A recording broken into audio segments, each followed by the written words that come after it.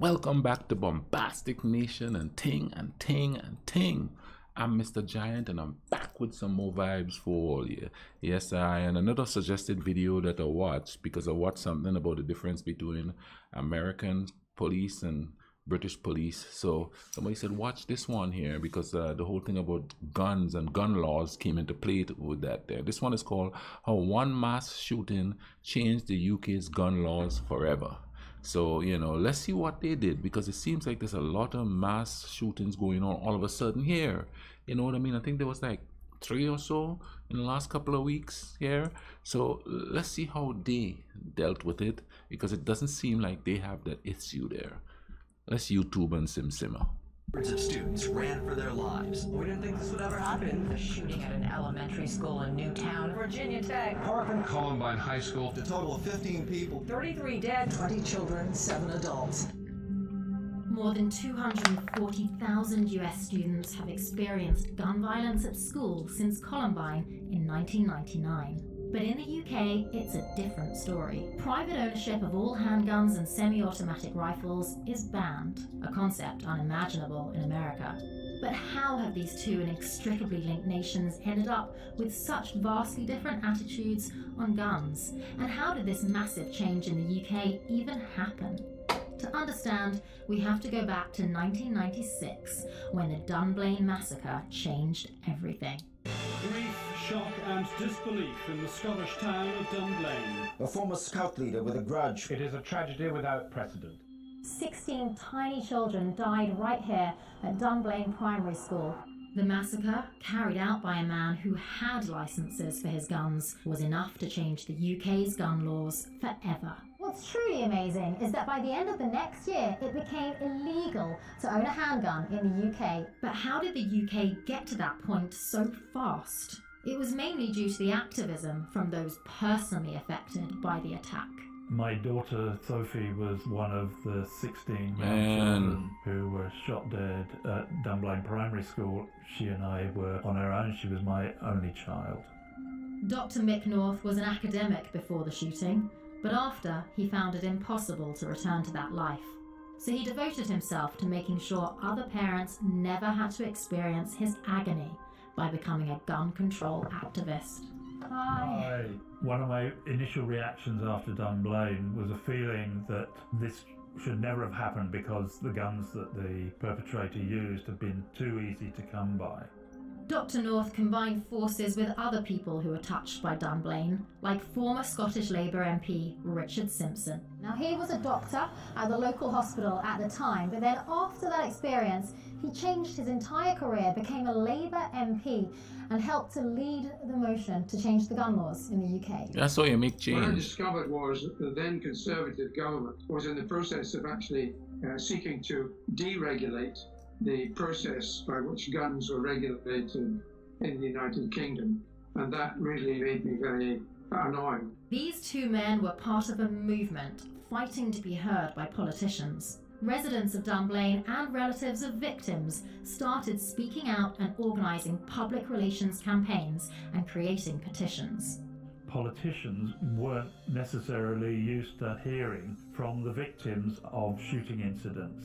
Everyone who says, I enjoy the sport, I want to hold the gun in my hand and have the live ammunition, what I say is, you have those emotions for enjoying your sport, but feel the emotions of a parent who is never going to see their child again. There was a massive groundswell, a bit like the climate extinction movement now. It wasn't highly coordinated or paid for. So we had a petition called the Snowdrop Petition, which was getting the public to sign up. See, me and guns just don't mix, you know what I mean? I've seen close up what guns can do. Just don't mix. I mean, this happened like what, 2 days ago? There's a gentleman that comes in, and usually, I work at a grocery store, he usually have his gun on his waist, you know what I mean? And then the other day I was walking out and I was looking in the opposite direction and I bumped into him, but he didn't have his gun. He had it concealed and I could feel him, you know, just hit the gun. And man, I'm thinking, you're in a grocery store. You come to buy food. 9 times out of 10, nobody's going to mess with you there. I don't know your temperament. And to think about it, if you want to walk around with a gun exposed like that, I don't trust your temperament. Because if you look at history, when you had the Wild West, people just shooting up people. Granted, the laws weren't as stringent then as it is now, but still, look at all the mass shootings. People walking around with guns. You know, I saw another incident in the parking lot just about 2 months ago where, and the person with the gun, it didn't even involve them.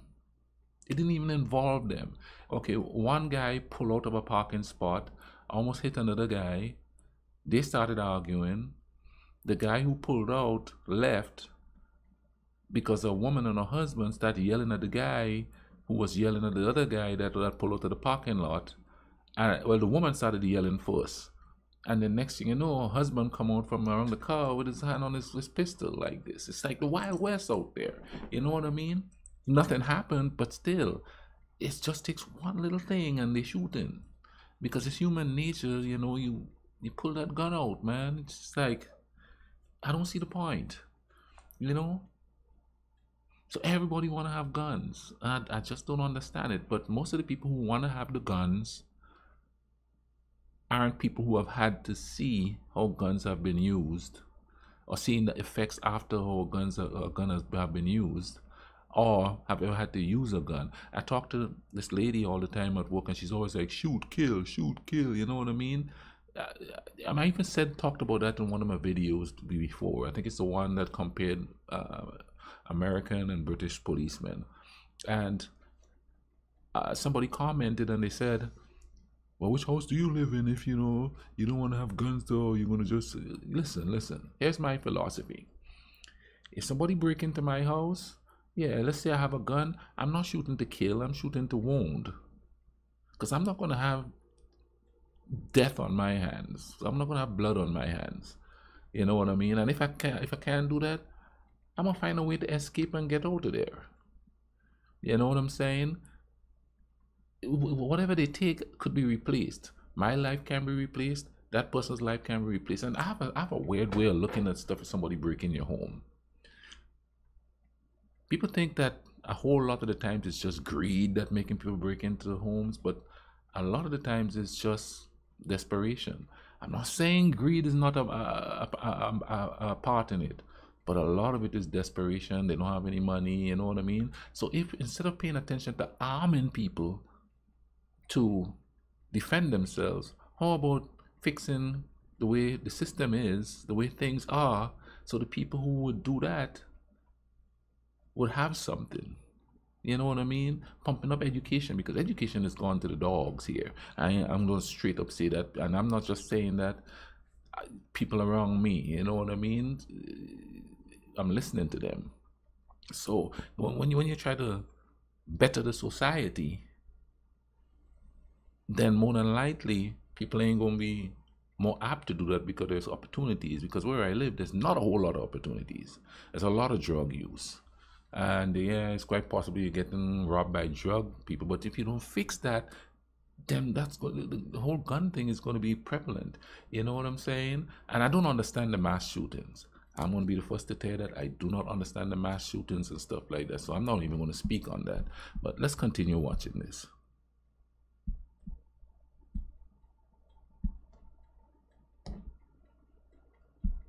So we had a petition called the Snowdrop Petition, which was getting the public to sign up for a ban on handguns, eventually gaining over 700,000 signatures.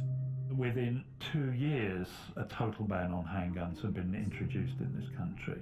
By 1999, over 165,000 guns and over 700 tons of ammo had been surrendered.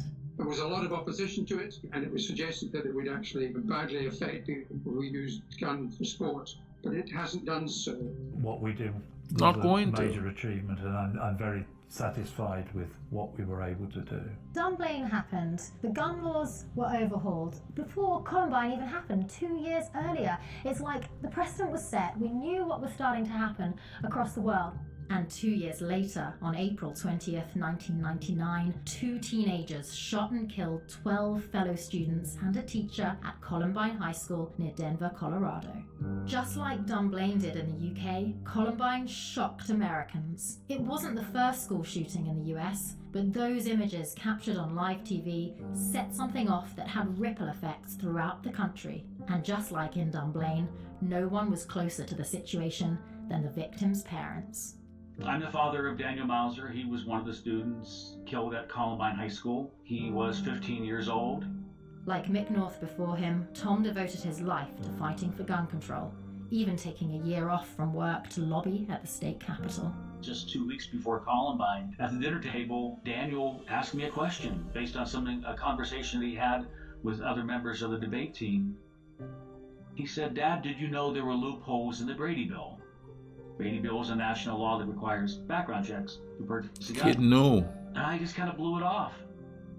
He was then killed with a gun that was purchased through a loophole in the Brady Bill. I mean, how could I not act on that? To me, that was very prophetic. And it made me realize that when we have loopholes like that, when we have so much carnage in this country, we have to do something about it. I became very vocal, active. And Tom did make some very real progress on a state level soon after, helping to introduce a bill to close the same gun show loophole he and Daniel had discussed over dinner. In 2000, the public voted and passed Colorado's answer to the Brady Bill by an overwhelming majority of about 70%. I felt that I did something to honor Daniel. I did something in response to something he brought up to me. But this small victory at the state level in Colorado was overshadowed by strong national backlash against gun safety laws. Barely a year after Columbine, then NRA President Charlton Heston gave this famous threat. "From my cold, dead hands." In America, we are so wrapped up in individualism and rights that we say, well, no, we can't do that because it might possibly affect my rights. And for a lot of people, that's more important than what could possibly happen to them or their neighbors. It's a cultural issue that is very starkly different between us and other nations. I think it's shameful in the U.S. that we have failed to really react in any significant way.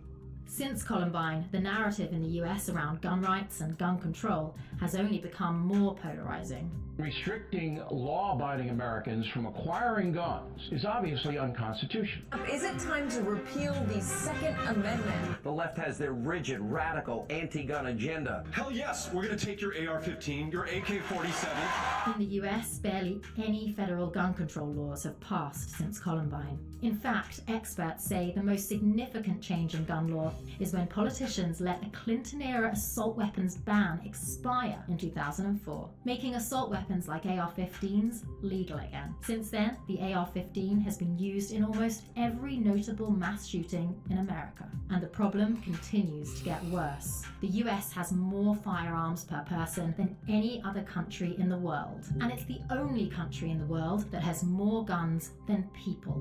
And the US gun homicide rate is 25 times that of other high-income countries, including the UK. The main problem is not necessarily the Second Amendment, but how that has been interpreted. In America, there needs to be an understanding of how to tighten the law without grossly infringing on what are perceived of as rights under the Second Amendment. But it does seem ridiculous to use the words of the Founding Fathers to decide how you control or don't control weapons that are usually used in war zones. There have been so many mass shootings since Columbine that many Americans feel hopeless about reform. The fact remains, however, that 61% of Americans do support stricter gun laws, and there are many potential changes, such as closing the gun show loophole or restricting assault weapons, that would make a huge impact and would not go as far as a total ban on firearms. It takes a long time sometimes. It's not just changing the laws. You also have to change culture to get people to be willing to change the laws.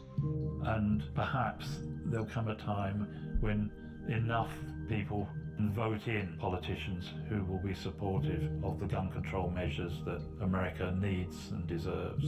No one has kids so they can buy them bulletproof backpacks. You have kids so that they can hopefully thrive in a better world than you did.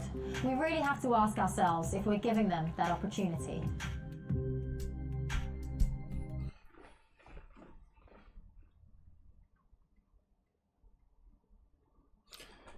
Okay, I did this video, but I ain't gonna argue.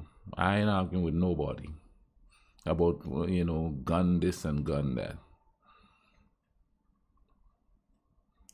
Drop some solutions. Drop some solutions. The argument ain't getting nowhere, so, you know, I'm not gonna be in the comment section arguing with nobody. I know people are gonna say, well, you give your opinion and you don't want to hear my opinion. People are dying. That's my opinion. What we gonna do? Stop it.